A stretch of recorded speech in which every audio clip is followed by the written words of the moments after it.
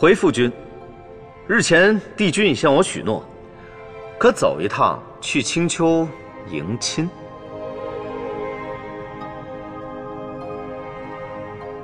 那我就勉为其难，走这一趟吧。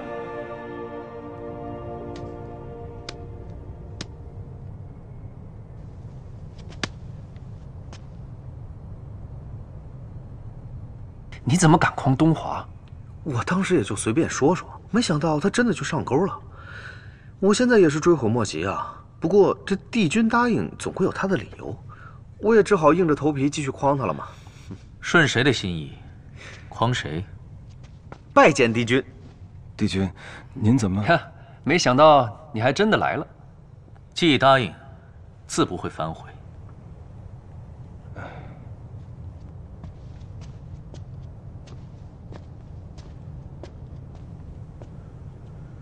既然人都到齐了，就即刻启程吧。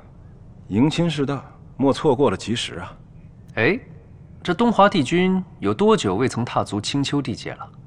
帝君自从当上了天地共主之后，就再未亲临过青丘。青丘今日真是好大的面子啊！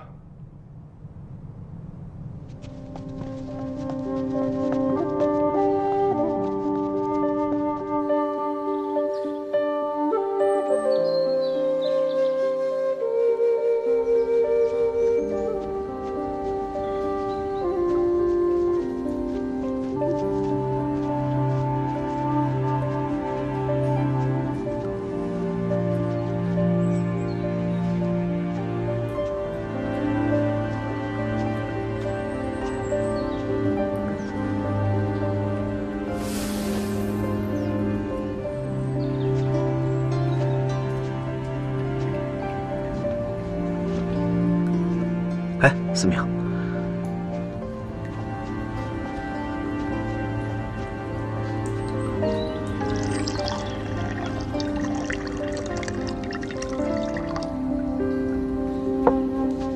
本君临行前听闻啊，说是青丘原本有2位帝姬，除了将要嫁给夜华的这个白浅之外，另外还有一个小字辈的。三殿下所言非虚有，青丘啊，确然是有2位帝姬。小的这位呢，乃是白家唯一的孙子辈，说是白狐与赤狐的混血，是这8荒6合中唯一的一头9尾红狐，唤作凤九小殿下。天族有5方5帝，这青丘之国也有5荒5帝。白浅上神因迟早要嫁入天族，200年前便将自己在青丘的君位交由这位小殿下称下了。成位时，小殿下不过才32000岁。白纸帝君还有意让他继承青丘的大统。年纪轻轻就如此的位高权重，实属难得啊。其实小仙早就识得这位小殿下，那时候他也就2万来岁，整日围绕在白纸帝君的身旁，因是唯一的孙女，自然也就备受宠爱。这性子呢，也就养得活泼了些，时常喜欢捉弄于人。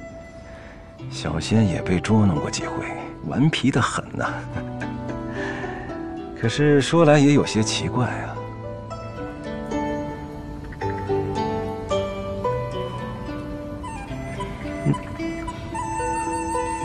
你继续说啊。自小殿下下凡一遭后，回来时这性子竟变得沉稳了许多。听说从凡间回到青丘时，小殿下穿的是一身孝衣呀。哎，数百年过去了，眼看着他也长大了，因是当作储君来养，大约也是担心无人辅佐帮衬。100年间，白纸帝君亲自为他挑选了几位夫婿，可他却怎么了？说起来也没什么，小殿下只是想要继续守丧。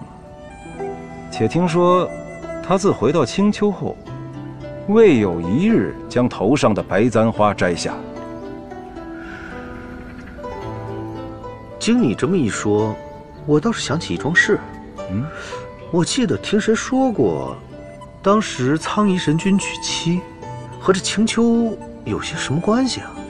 哦，那是白翼上神有意让小殿下下嫁于苍夷神君，可小殿下不喜欢啊，当日就把知月山上那神像给打碎了。你说这胆子大不大？那你这么一说便是了。我就记得有人跟我提起过，说啊，当时苍夷神君还是真心喜欢这个把他的宫殿拆得七零八落、未过门的媳妇儿。说这宫殿重新修建了以后，还在宫殿里挂起了凤九的画像，日日睹物思人呢。喜不喜欢是一回事，要不要得起就另当别论了。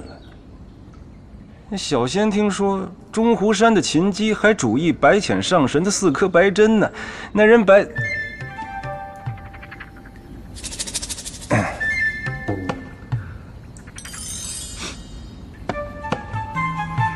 司命，你今天眼睛抽筋儿啊？没有。你怎么老往帝君那儿瞟啊？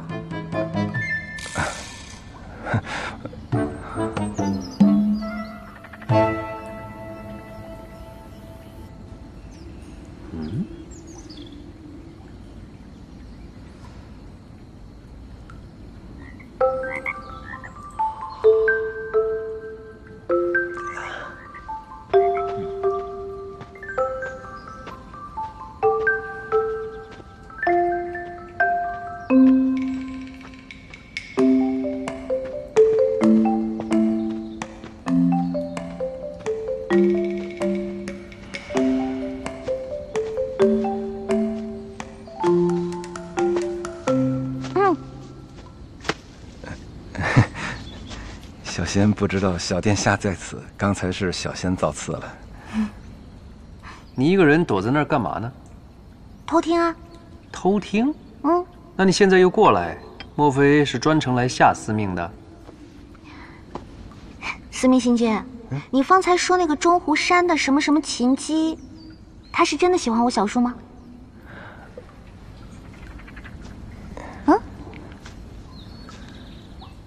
青丘帝姬来迎亲，自然再合适不过。